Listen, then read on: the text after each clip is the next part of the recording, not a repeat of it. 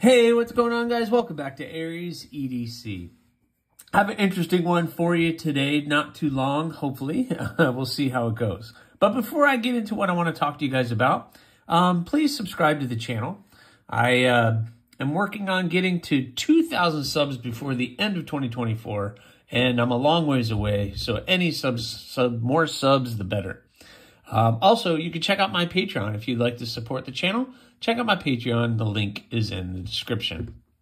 So, I've been going on and on and on about being stressed and overworked, and a lot of it is not because of you. It's all pressure that I put on myself just because I'm one of those guys that if you tell me to show up someplace at 9 o'clock, I'm going to be there probably 8:45. 8:50. I'm always going to be early. I always want to make sure I'm prepared. And, that's just who I am. So when I say I'm going to do all of these builds for whatever month it is, I want to make sure I get them done within that month. Even though I do put a timeline on myself for 6 to 8 weeks for a knife build.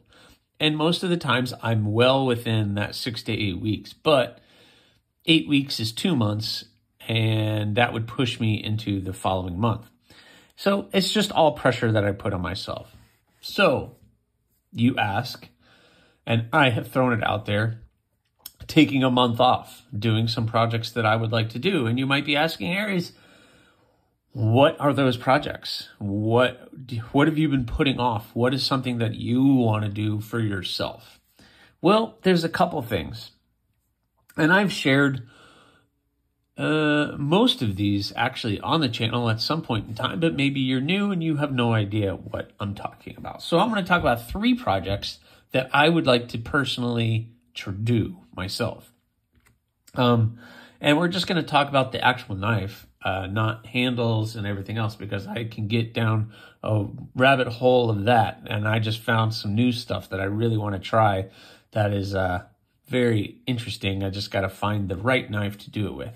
So, what would I like to do? First, I have this bar of MagnaCut, and I've done the MagnaCut Yocto, and that turned out pretty good. Why is my camera not focused? Anyway, so what I want to do, first of all, is I want to do the MagnaCut Stigma. So this is the model. It's very similar to the pistol, except it doesn't have the harpoon on it. It's a little bit smaller of a blade, but I want to do the MagnaCut Stigma. Excellent thickness. This is 3/16. It says 3/16, but this stuff is like almost 1/4 inch thick. And so doing a small knife might be a little weird. I could do a skeletonized one, but I really want to do a Stigma. I have some material I want to use for the handle on it, but the Stigma is what I would like to do. What do you guys think of that? So I think the thickness is good for this size of a blade. It's still a little thick, but it's either, if I'm going to do a full handled blade with that kind of thickness, it needs to be a larger one. Also, it leaves me enough to possibly do another skeletonized model of some kind. So I need to get another blade out of the MagnaCut, and this is what I would like to do. So I would like to do the MagnaCut Stigma. The last MagnaCut went fairly well. I thought it would be much harder and difficult to work with. Not that it wasn't a walk in a park, but at least I was able to finish that blade and get it, hopefully one day, get it back to that person who it's going to. That was the package that just got shipped back to me. But anyway, the Stigma is one that I really want to do. It's been sitting around, and it's a project that's just kind of been on the back burner. The next one is one that I've teased on several occasions, and it's working with the Damascus and working with this mammoth molar. yeah, this kind of cracked a little bit, but I'm gonna have to glue it all back together anyway. So, so I have this mammoth molar. I love the color on that. And what I want to do, I had this bar of Damascus that I purchased. It's 1084 and 15 and 20 and a little nickel thrown in. And I want to do a Damascus Tobiko with the mammoth molar. So I think that blade with that kind of handle material is going to be pretty cool. So I really want to get that one done. And that's been on the back burner for quite some time. I got all this stuff in January, and here it is May, and I haven't had an opportunity to do anything with it because I've just been so busy. So I really want to do this, and you know, I have all this Damascus that I can work with, but these are all custom things that for me, not a customer order. I'm not doing any customer orders with Damascus, so don't reach out. Don't say, Aries, I want this blade in that Damascus. But no, sorry. This is just for me to play with. So, but the Tobiko with that, I think the Tobiko, the height of that blade is really going to show off and showcase that raindrop pattern on the Damascus. And the handle is big enough where I'm not going to waste a lot of material on that. But this bar of Damascus was pretty pricey, and of course I'm not even going to tell you how much I paid for just these two little pieces of mammoth molar. So this one is going to be a pricey item and one that I would build for myself, but I think I would end up selling this, but it's going to be at a pretty high price tag. So I have the Magna Cut pistol and the Tobiko with the mammoth molar are two projects that I would like to do at some point in time this year. And the last one is a new design. And I know. Gosh, the last thing I need right now is a new design. But this came up, and I actually, to be honest with you, thought somebody was going to want this. So I kind of was thinking ahead, and I went ahead and designed it based on what they wanted. And while I was doing it, I kind of really liked the shape. And I'm kind of torn with it. So I'm going to share it with you. It's still on paper. Still haven't really fledged it out too much, but it is this sax design that I think I'm going to call the Spike.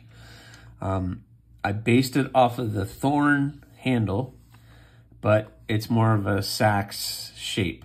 And I think that is going to be pretty killer. I might pull that blade back a little bit, like to here, just to give it a little bit more edge to it. But I think that would be pretty sick.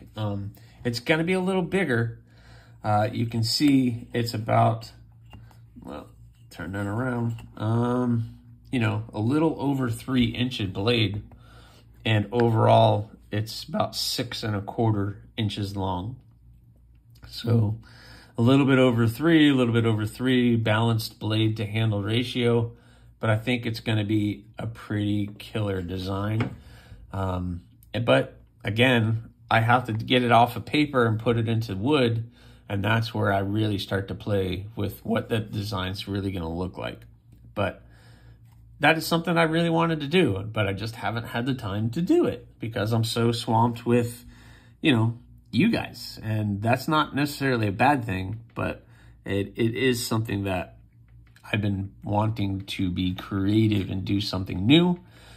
And then there's one other project that I have on the back burner, but that's one of you guys asked me to create a new design for themselves. And that is going to be the last kind of customer asked kind of design. I don't think I'm going to do those anymore. It's just, I appreciate it, but it just puts a lot of pressure on me to make sure I'm making that dream come true for that person. And as much as I enjoy doing it, I need to really focus on my designs and the stuff that I am doing. And that might sound selfish, but I think it's part of what's going on. So those are 3 things that I really want to do before the end of this year. And I'm looking around my shop and I'm starting to realize that there's a lot going on right now that I'm just like so swamped in that I am keeping up and I'm not falling behind, but I really want to take a month for myself. So either June or July, depending how the rest of this month goes, I might be taking off. So I apologize for those of you guys who've been trying to get in the books. I know a lot of you have reached out wanting to get in the books. How do I get in the books? I want one of your knives, but I really have to take some time, reset, and I really want to get these projects done. I just take my time doing them.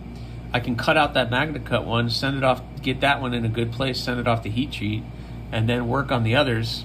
The spike, I'll probably just end up doing an 80 CRV2, since it'll be the first one. And then the Damascus, well, that's the Damascus. And I have fun taking my time with that because of all the processes and steps added to making a Damascus blade. So that's kind of 3 projects that I would like to get done this year.